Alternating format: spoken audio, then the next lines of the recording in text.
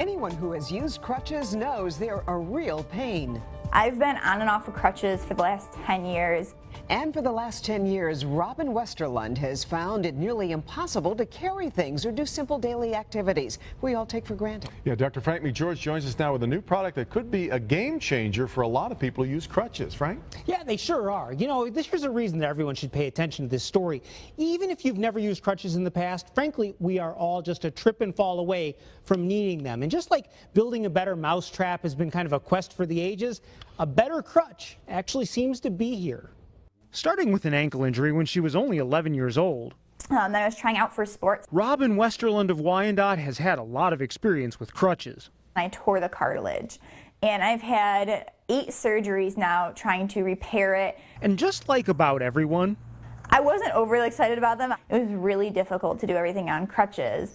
Then, 4 months ago, she stumbled on something that piqued her curiosity. I was actually browsing online one day trying to find a knee scooter because I didn't even know this thing existed. And I was just Googling, knee scooters and trying to find them, and I saw a picture of this and I clicked on it. It was this device called an iWalk, and if you've never heard of it, you're not alone. My doctor didn't know about it. He thought it was so cool. He was taking pictures of it and stuff. Brad Hunter is a representative for iWalk who I spoke to via Skype. We don't have a huge marketing effort because we're not this huge company. The prototype for the iWalk was built by a Canadian farmer in the late 1990s.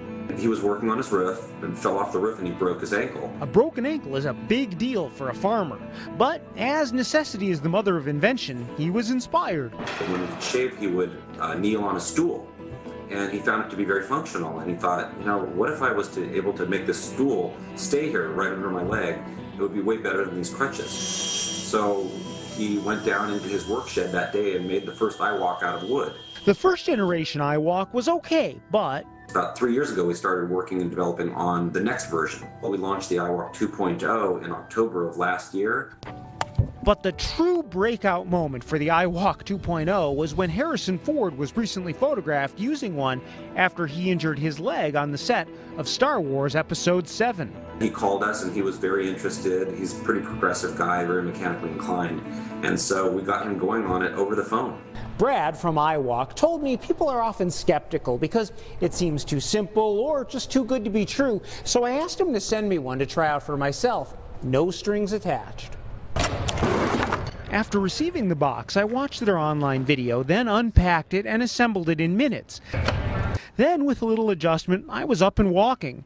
As long as your injury is below your knee, the iWalk should work for you, and there's no doubt it beats crutches. As I walked around Campus Martius, it definitely turned heads. Kim Brady noticed it. The first time when I saw it, I thought he had maybe had a prosthetic leg, and then we saw his leg hanging out the back, so we went like, wow, that's kind of cool. And Kara saw the practical side. Kind of funny looking, but hey, as long as you get where you gotta go, hey. That's all that matters, With the iWalk, I can literally do anything I want. I have yet to find something that I can't do when I'm using it. Including standing easily while writing on a whiteboard or even climbing a mountain trail. About a month after I had it, my family had gone on a trip. We were on the Blue Ridge Mountain Trail in the Appalachian Mountains. This thing is for real. People get it, they resonate with it, it works, and it solves a problem, and it makes people happy.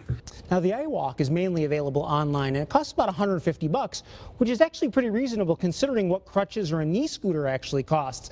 The key I really discovered is making sure that you're properly fitted and practicing maybe with the assistance initially of a physical therapist if you're not completely comfortable. Are there any downsides to the iWalk? Well, in fairness, I only used it for a couple of hours, and of course I wasn't injured, so I didn't have much in the way of pain, but I didn't really find any downside except maybe compared to regular crutches, you feel so confident walking, you might be prone to going a little faster than you normally would.